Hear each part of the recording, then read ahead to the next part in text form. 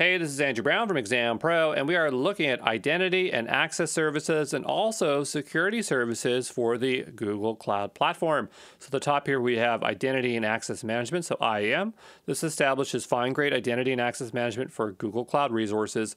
We've got cloud identity, so easily manage user identities, devices, and applications from one console.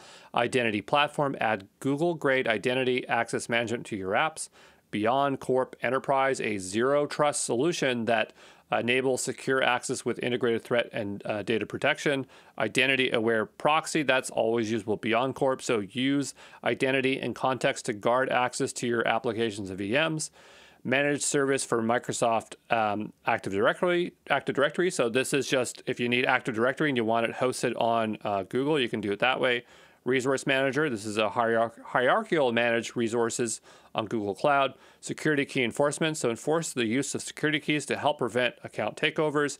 Tighten security keys to defend against account takeovers from phishing attacks. These are security keys made by Google. Not going to show up in the exam, but they look really cool. They're supposed to be really good, so check them out. Before we move on to the next slide, I just want to give some focus here. You want to know what IAM is. You want to know what cloud identity is. You want to know what Beyond Corp Identity Aware Proxy is. You definitely want to know what managed service for Microsoft Active Directory is.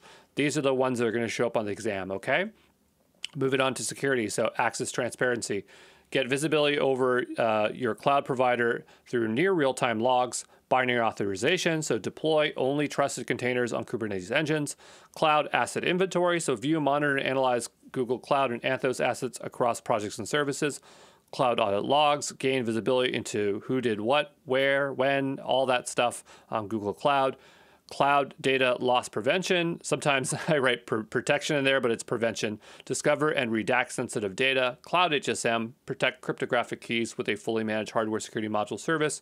Cloud key management service, manage encryption keys on the cloud. This one is the multi-tenant. This one is the single tenant, okay? Security command center, so understand your security and data attack service. Shielded VMs, so deploy hardened virtual machines on Google Cloud. VPC service controls, protect sensitive data in Google Cloud services using security perimeters, incident response management, improve your incident and medium time to mitigate. I'm just going to erase the ink here for a second. The ones you should be focused on for this exam is cloud data loss prevention and security command center. That's why I give them the icons here so they stand out, okay? So there you go.